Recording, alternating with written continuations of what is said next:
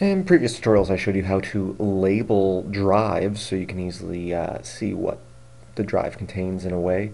But let's look at this a little bit closer, and we're going to look at how to actually list and find devices by their labels.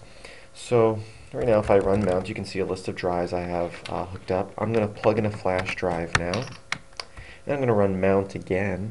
And as you can see, I just plugged in a flash drive, and its label is multi-boot, and it is device SDB1. Well, I'm going to unplug that drive and plug in another flash drive. I'll run mount again, and this time you see that we have one that's labeled Linux, but it is now SDB1. And if I replug in the multi-boot one and run mount again, you can see that multi-boot is now SDC1, because it's going to basically put them in the order that they're plugged in. So how do we find the device by its labels, so that if we have a script that we want to affect that drive anytime it's plugged in, we can efficiently do so regardless of what the device name is?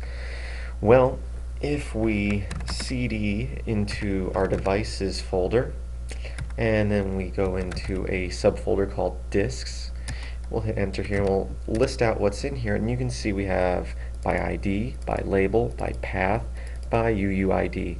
Well, in this case we're interested in the folder called by label, so we will go into by label, and if we list out our files, you can see we've got those two labels listed because I have both those drives plugged in. Now, regardless of where we are, so I can go back to my home directory here, if I was to list out device disk by label, you'll see that I get both those. So at this point, this doesn't really help us unless we add the little switch -L here. Now we can see that Linux is SDB1 and multi-boot is SDC1. So at this point we can use cut or awk or sed, whatever tool you prefer, to grab the information, basically the device name based on the label name. So if we want to search for any drive plugged in that's labeled multi-boot, we can easily find what device it is just by running ls-l for list device disk by label, and it will list out all the drives by their labels and give you their device name as well.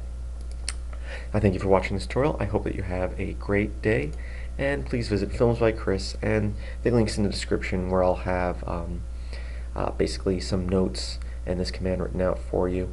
Thank you for watching, and have a great day.